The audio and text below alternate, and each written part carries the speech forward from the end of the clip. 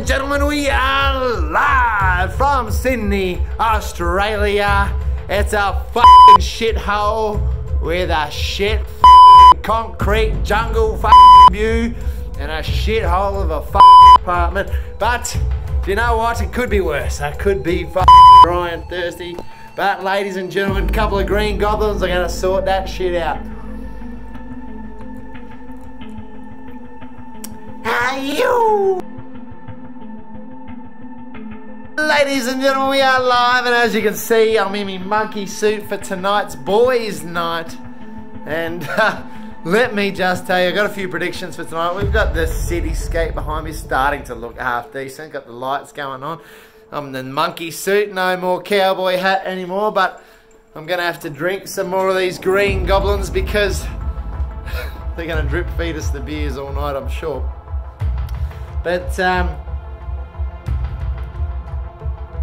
let me just refresh. I've got some predictions for tonight. So tonight, Joshua is going to be an absolute legend as always.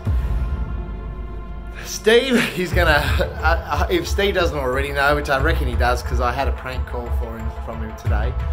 I didn't tell him. I was sworn to secrecy. So Steve will be surprised, but he'll give me a big hug. It'll be good to see him as well. I reckon Michael might start some drama because that's the way that Michael likes to play. Intruders, look, I think I wouldn't be surprised if they cause some drama, only because I know old mates in their ear, and they're not actually real couples. Be good to see Luke. He's a fucking legend as well. Be interesting how Chris goes. Chris might be a bit quiet, a bit shy from me, I think, considering he aided and abetted the cheating of my darling wife with Michael. But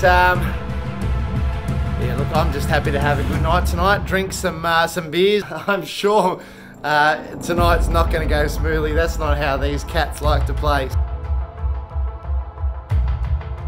So here we are, the delightful maths boys night. So I rocked up, had a good time with the boys.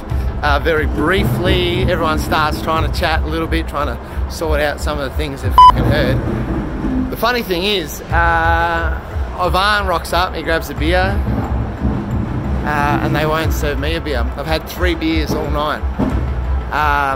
So I'm out. This is another example of them promising the world and they delivering a page out of a atlas. It's fucking just bizarre.